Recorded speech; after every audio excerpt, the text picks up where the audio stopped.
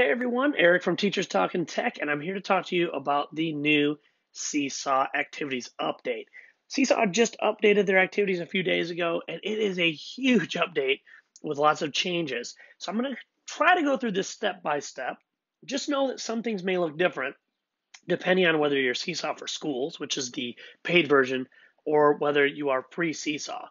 Okay, so let me just show you, there's small differences, but I just want you to know about them. So when I show you some of these, you'll know why yours may look different.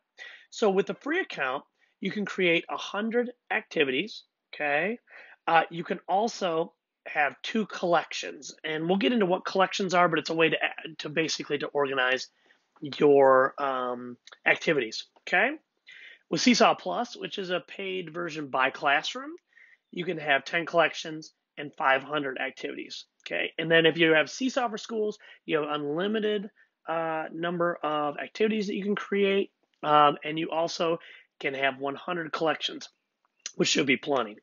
Also, if you have the paid versions, you can add scheduling your activities. So you can say, you know what, I only want this to go out to my students on Wednesday or things like that.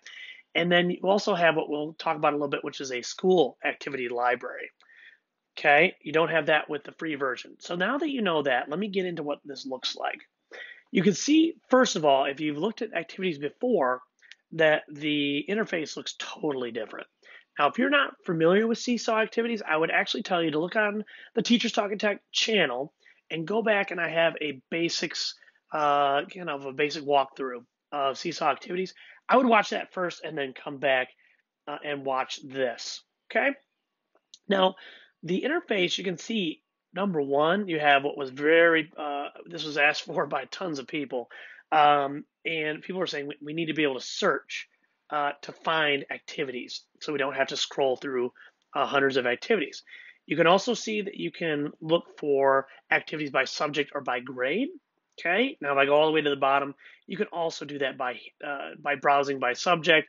So I could click on drama or something else and just look for activities that meet that criteria. Okay, now I'm in second grade right now, and so it's going to show that these are the most recently added activities for second grade.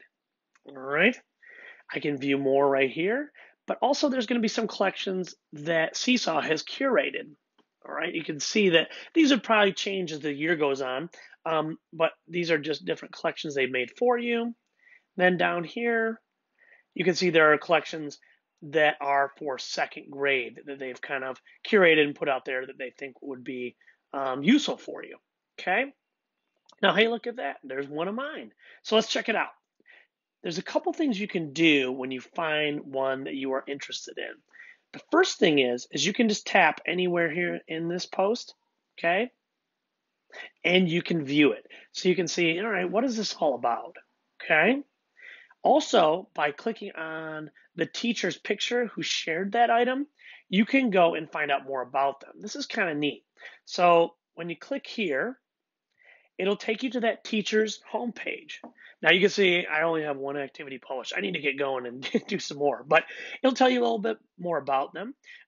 It will tell you how many teachers have liked the activity and how many students have seen the activity. I mean, how cool is that? All right, so let me go back again. Now the next thing I can do is I can click on the heart right here. And when I click on the heart, it'll allow me to add it to my personal classroom, okay? And within that, you can add to a collection in your personal classroom.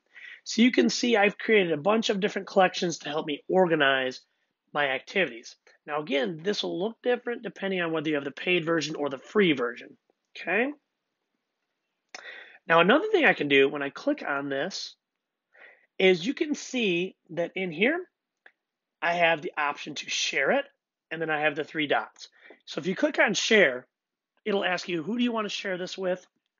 And so like you can share it with your students right from here. So if you just want to quickly share an activity, you can say, yep, share that with my students, and it will share it as is right away with your students.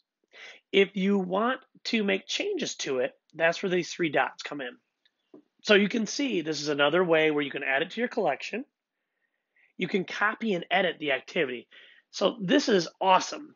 Most of these probably will not be ready to use for your students because you might want to use your own voice instructions or make little changes. Once you click copy and edit, it will allow you to change the directions, the title, basically everything about it that you want to change to make it your own.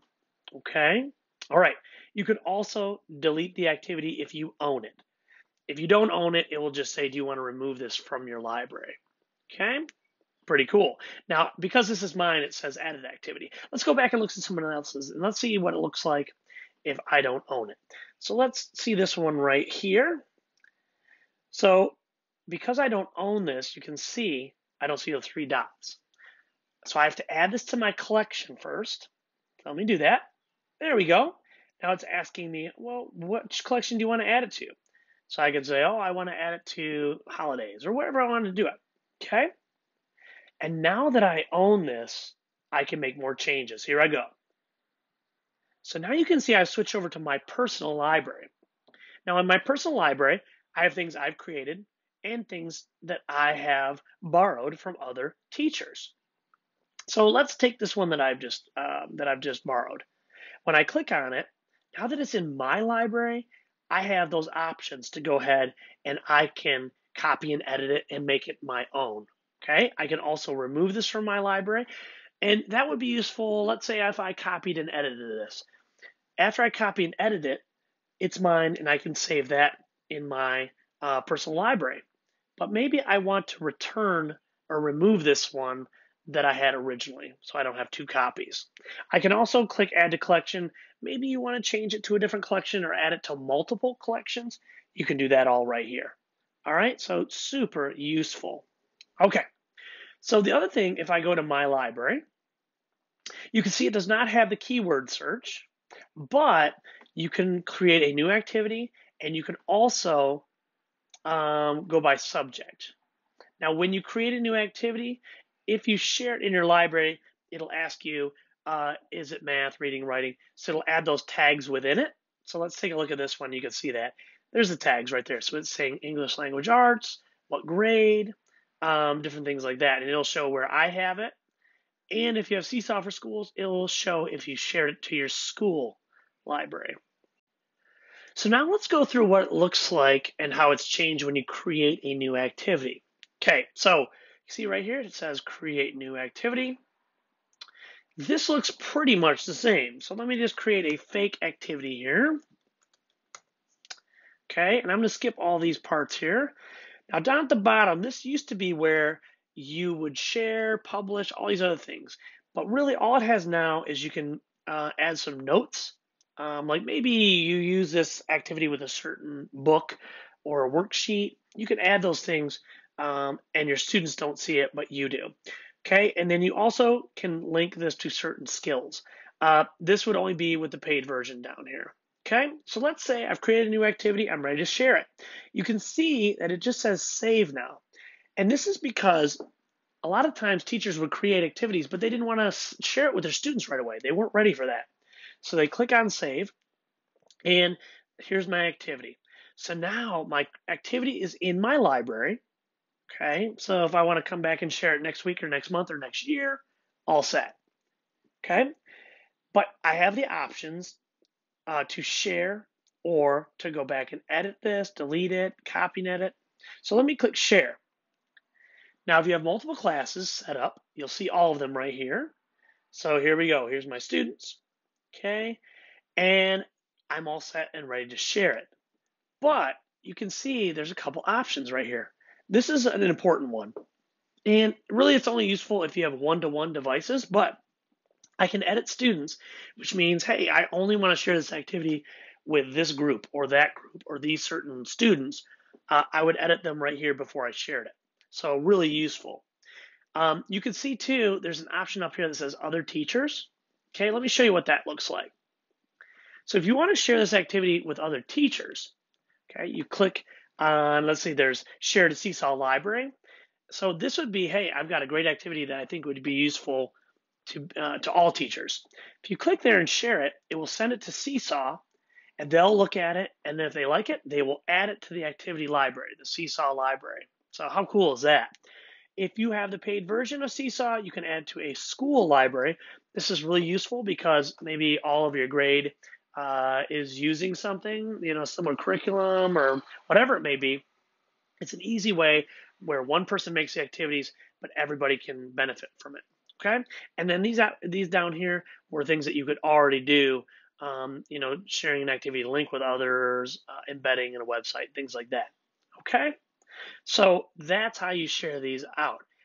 I would say overall, I love this update. I love the update because it's just so collaborative.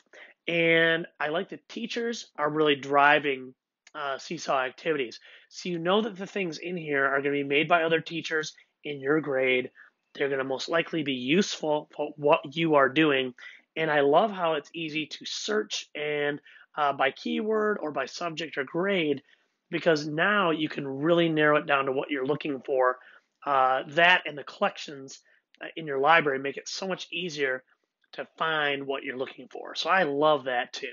All right. Well, I hope that you learned a lot. I know that was a lot of information, but it was a huge update. So I hope you enjoy it. I hope that you add some of your activities to this collection, because the more teachers that add things, the more useful it will become.